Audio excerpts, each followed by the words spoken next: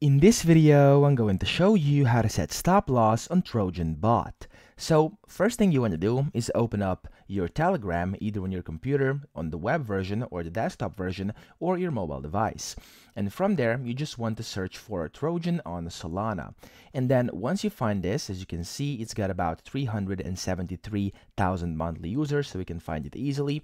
Over here, you will have to start the bot and then just press continue, so you will be able to start using it. Now, after that, to set the stop loss, you want to just go over here, click on this menu over here, and then the first option at top is start. You want to click on this, and this will start the bot.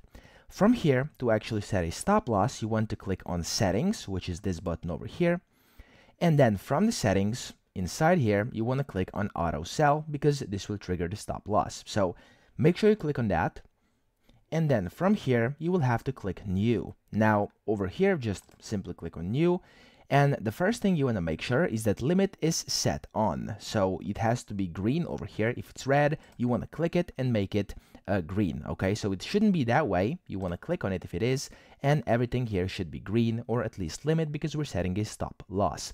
So to now set the stop loss, you would want to click add orders over here, which will add a new order, okay? So a T/P and then an amount.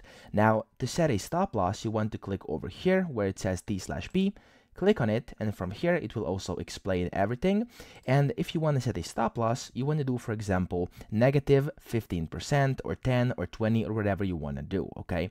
So as you can see over here, it says, for example, 10% will sell if the price rises by 10% after you buy, etc., etc. Okay, so what you want to do is just do, for example, let's do 15%, and then you want to press enter. And after that, as you can see, this has now updated, and you over here now have 15% as stop loss. So what you also have to do is, of course, give it a command. So in case the price drops by 15%, what you want to sell is everything. So the amount, you want to click on the amount and then type in 100%, press enter.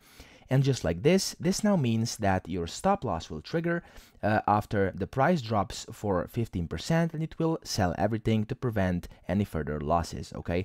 This is what it means, and you can of course change it, you can click on it, and that's pretty much it. So make sure it's then on, and you're pretty much good to go. You can just click on back, and then you can continue doing whatever you were doing with this profile set over here as it is right now. And if I click on it again, you can see your profile, which will now be the default.